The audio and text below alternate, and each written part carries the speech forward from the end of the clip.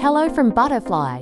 If you want to support us, you can do so with the super thanks button below. Let's get to the video. The actress recalled how Dick Van Dyke put on a show during a routine run to the convenience store.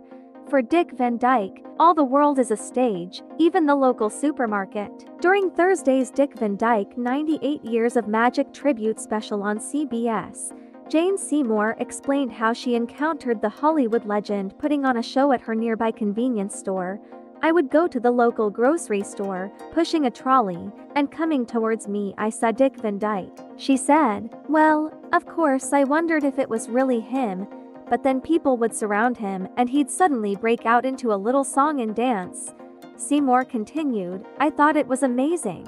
But anyway, I went back the next day and he was back again, and I said, 'What's going on?' And he said, 'My wife always needs something. She sends me out every day.' He loved it.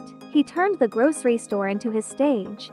Van Dyke, 98, and Seymour, 72, costumed in two 0180s buttons, A Christmas Tale. The two friends were most recently spotted together this Halloween posing for a festive snap with theater star Amy Manford and musician William Joseph. According to Seymour, the Dick Van Dyke Show star also, by the way, does the most amazing Halloween haunted house you've ever seen, Seymour added. "It's a full-on production. And I saw him a couple of weeks ago there, and oh my god, it was so cool."